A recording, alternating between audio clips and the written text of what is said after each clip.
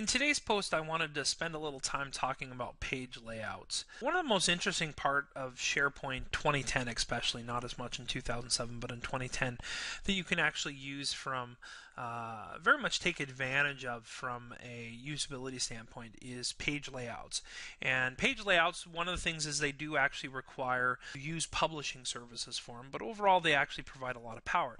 Now, I'm going to step back for a second and say this doesn't mean that you have to use publishing services or page layouts, but overall they add some elements to the process that can make what I'm going to talk about very much easier. And really from this standpoint, the whole thing is about consistency. Now, you might look at this page that's kind of sitting in front of us and go, well, that doesn't look very good, and there isn't a lot of thought behind that. And I'm going to say I disagree, because the reality is not everybody has to be great designers. Not everything has to have a lot of color into it. Color is important, but also consistency is important. If I'm going to look at an article on the site, if I'm going to look at a wiki page, if I'm going to look at a blog post, if I'm going to look at a document, if I'm going to look at those kind of things, one of the things that we really strive for that makes people really appreciate being able to use a system better and have more consistent experience is having consistent layout.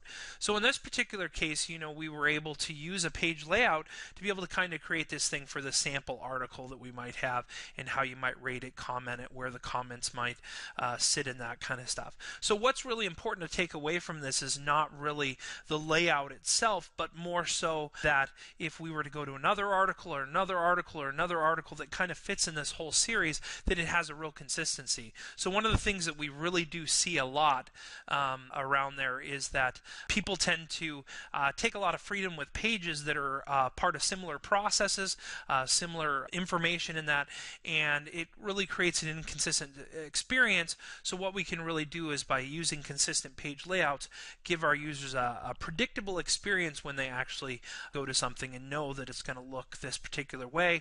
They're going to find this particular piece of information or part of the page in the same location all the time.